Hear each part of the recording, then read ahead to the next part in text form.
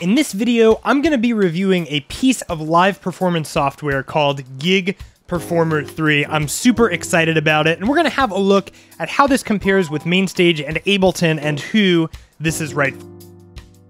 Brett Pontecorvo here at livekeyboardist.com, where I help keyboard players just like you with the ins and outs of sound design, with building a stable live keyboard setup, and with Ableton. If you're new here, please consider clicking that like and subscribe button. All right, so Gig Performer 3 is a live performance software. It is not a DAW, and this, in my opinion, actually works to its strength. So this is split up into three main areas. We have this front panel space where we can design a front panel much in the same way that you would in Mainstage.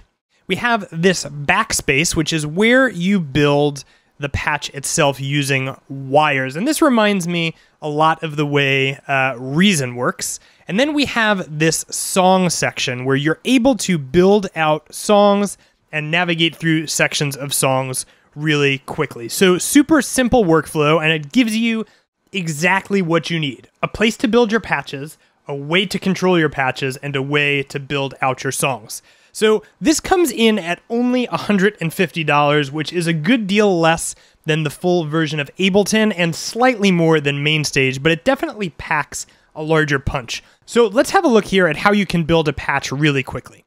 If you just create a new rack space, I'm going to call this piano pad, and flip over to the panel by clicking this switch to the back view button, you'll see you're presented with a MIDI in and an audio out. And what you put in here is totally up to you. So I'm going to start by adding Contact and an instance of the Giant. Now, Gig Performer 3 does not come with any built-in sounds. You will have to run it completely with VSTs, but there are lots of free options available, and I'm going to put links down below to the VSTs that I'm currently using if you want to pick up a copy of them. So now we've got the sound in here, and we can just quickly connect our wires. So MIDI in to Contact, and then we'll do gain and balance out to the audio output. This is just a really simple built-in control that lets me control the level, and this will be useful later. I'm also going to add an instance of Pigments, and I can connect that up the same way. So once I've hooked up these wires to connect everything, I've got audio flowing.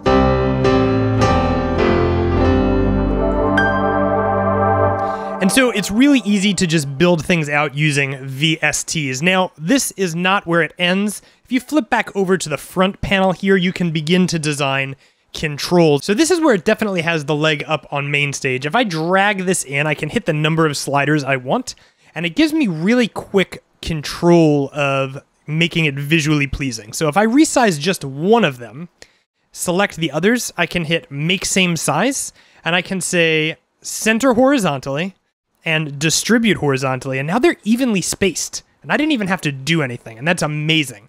These can be quickly mapped, of course, by clicking on them and going into whichever plugin you want. So for the volume, I like to use Gain and Balance, and I can choose Gain.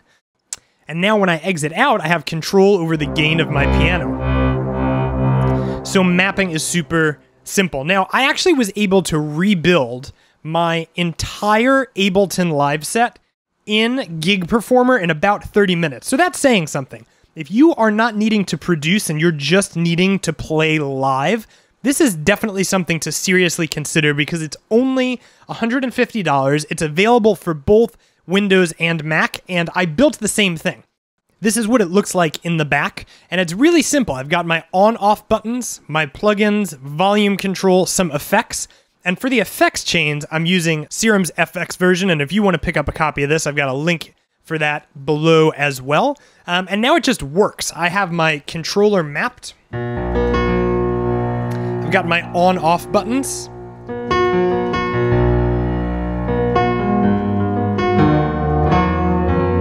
I've got some filters.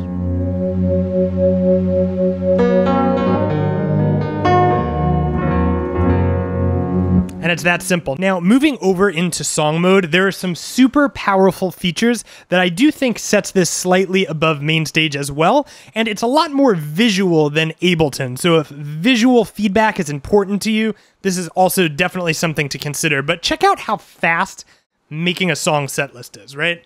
So these are all of my sounds down here, my rack spaces, and you can make as many as you want. For this song, for my intro, I can just click what I want. So for intro, I've got this first rack space. For verse, I'm gonna go to just piano. And then for chorus, I'll go to the piano pad we just made. So now I can just kind of scroll through here and it changes sounds for me. But what's even cooler than that is if I were to insert a new song section and call it verse 2, you can really quickly make a different version of a previously used rack space. So for my intro, I used this, and for verse 2, if I wanted to use the same thing but tweak it a little bit, I could turn on my final countdown pad, I could turn on the giant, open this filter the rest of the way, add some drive, and click this button. And now my intro has this iteration, and my verse 2 has this iteration.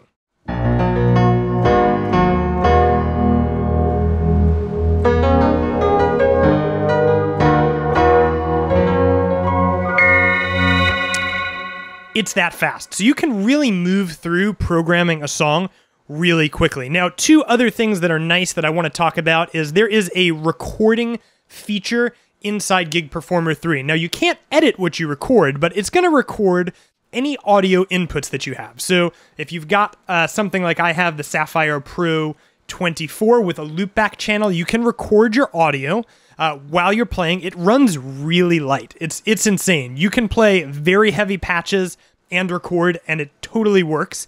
And when you're done, it just has audio files of all your channels, and you can even record MIDI. So this is amazing. And then if you did need to edit it, you could pull that out and put it into a DAW where you have further recording features. MIDI mapping is another thing that Gig Performer does really well. So when we go into global MIDI settings, it gives us some options here where we can program buttons on our device to move things around. So for moving to the up patch, I'll have the up button on my controller. For moving to the down patch, I'll have the down button on my controller. And then now I have control just from the buttons, which is really nice. You also have the tap tempo, play stop, all of these options for just global assignments. That makes it really easy, but it also does this really cool thing where you can send information to a hardware controller on a patch change. So if you're using part hardware and part soft synth, you can actually use Gig Performer to communicate with your controller while you're playing. Now, who is Gig Performer for, okay? Gig Performer is for anyone who is looking for software that just does live performance really well. Friends, that is what this is designed for, just for live performance. So if that's you, then this software is definitely worth checking out. This is also for people who would like to use Mainstage but own a Windows computer. Now, how does it stack up against Mainstage and Ableton? Here's the deal. Ableton is a fully functioning DAW, so if you are looking to produce, you're gonna need a DAW, and if you're trying to choose between Gig Performer and Ableton, Ableton is probably the way to go in that case. But I think Ableton really takes the cake on running tracks, but you can actually sync this up with Ableton. And I think in terms of just like playing patches and building out songs, this is just way easier to use. So I would definitely consider using this for a live setup. If you're trying to choose between Gig Performer and Mainstage, it's a very different story. Gig Performer has shown to be more stable in my experience with it. Gig Performer is also really fast to program songs with in a way that's much more intuitive than Mainstage, and it also gives you a lot of really nice ability, as you saw before, to make the visual controls. So for the win here, I would say Gig Performer 3 over Mainstage. However, Gig Performer does not come with any built-in sound. So if that is an issue for you, then it is definitely worth considering if you need to go with Mainstage just because it has patches. Now, if you're on the fence about this, then I want you to head over to their website and grab a free trial so you can experiment with it for yourself. And if you're trying to choose between Mainstage and Ableton, I've got a video on the screen right now to help you do that. If you got value out of this video, please consider hitting that like and subscribe button, and I will see you next time at livekeyboardist.com.